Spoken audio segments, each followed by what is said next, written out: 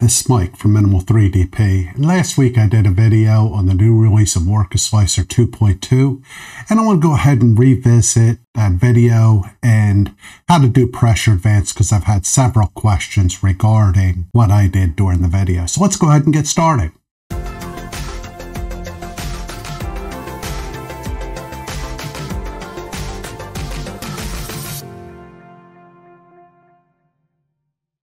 Last week when I looked at the new pressure advance, I have it up on screen here. And one of the things I pointed out, I noticed that the flow rate it's showing down here is about 7. And the flow rate, as far as I can tell, I have that set higher, but I'm going to sort of ignore that for now. But then I also had the acceleration at 500, which wasn't correct. Or at least I didn't think it was correct. So I want to show you what I realized and some mistakes I made. And also let's rerun the test. So I'm going to start by taking a look at the printer configuration. So let's move over to there. Right now I'm in the printer config.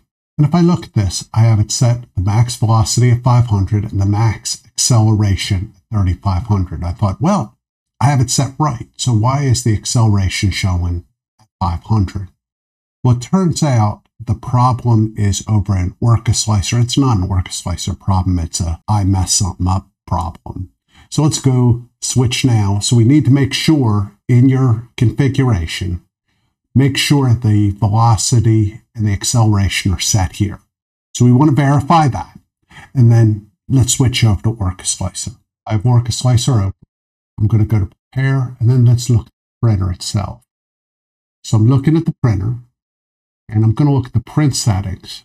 And one of the things to be aware of is there's acceleration and speed limits set under the printer settings.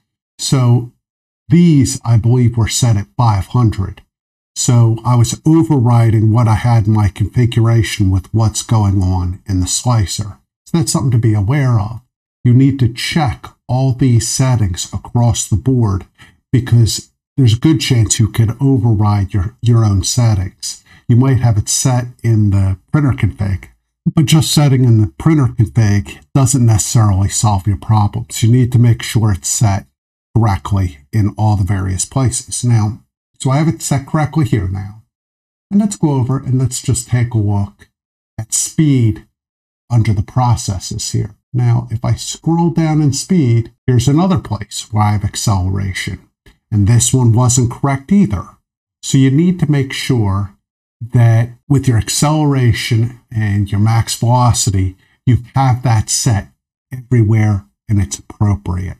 And again, the PA right now is at the 0.02, which I really don't believe is correct. Now I am going to point out this is all under the material settings.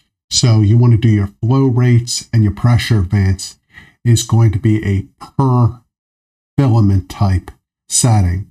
And you may even want to check this if you're using, I sometimes have issues if I'm using PLA, particularly if I'm using one with a silk sheen to it.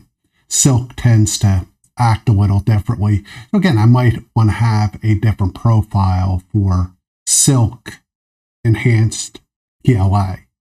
So again, this is a filament setting, so under your materials. Now, it appears everything is correct. I'm just going to take a quick look through my settings.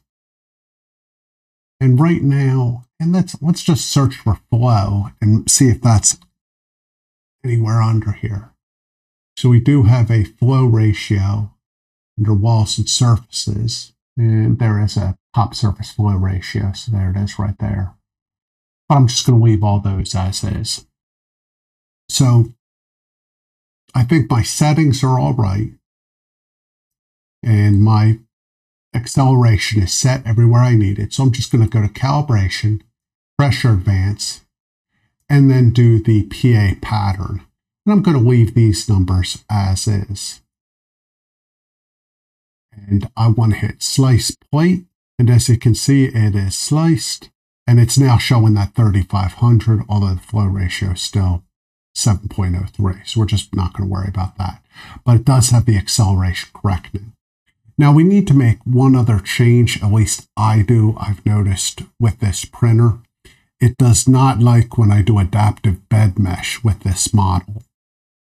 So to change that, I'm going to use the code I'm using for my start code. I can make a real quick change here. I'll just show you that. The way I have it set up is I'm using the code that Orca Slicer recommends for adaptive bed mesh. I'm just going to scroll down here and uncomment out where it says bed mesh calibrate. And then I'm going to go here where it says bed mesh calibrate. Again, this is for the adaptive bed mesh, and I'm just going to comment this line out. Now I don't even bother saving this. I'm just doing this for this print. The adaptive bed mesh, at least for me, has been working fine, except for when I do this PA pattern. And I believe it has something to do with just how it's set up. Not too worried about it right now. So let's hit slice plate, and I'm going to send that to my printer. And I'll come back in a couple of minutes and I'll show you how I interpret it and where I update the settings. So the model is finished printing, and let's take a look at it and see what we can interpret from this. Put together a close-up of the PA pattern here, and hopefully you can see this real well. Now what we're looking for is and let me see if I can get a pointer here. So what we're looking for is consistency in these lines, which I'll be honest, it seems like I have uniform line thickness. And then we're looking for sharp corners. Now, I read somebody put this together. I think it was from Elias's tuning site. He basically recommended don't bother with trying to pull a builder square up with these. Just look at it and see what looks best. Now, the other thing we need to look for is gaps down in here in the lines. And let's zoom in a little bit. And we can see a little bit of gapping down here and in here. Now, to me, it starts to look sharp right in, I think maybe this line. Whoops. This line looks to me to be the sharpest. So it looks sharp. I'm not seeing any inconsistencies. And that actually is about 0.03 if I look off to the side here. Let me zoom out a little bit. So 0.03. So now what I'm saying is the pressure advance for PLA on my printer should be 0.03. So let's switch over to OrcaSlicer and get that set. So I'm in OrcaSlicer, and I'm just going to go to Filament and scroll down here. And here's the pressure advance. I have it enabled. And I'm going to change this to 0.03.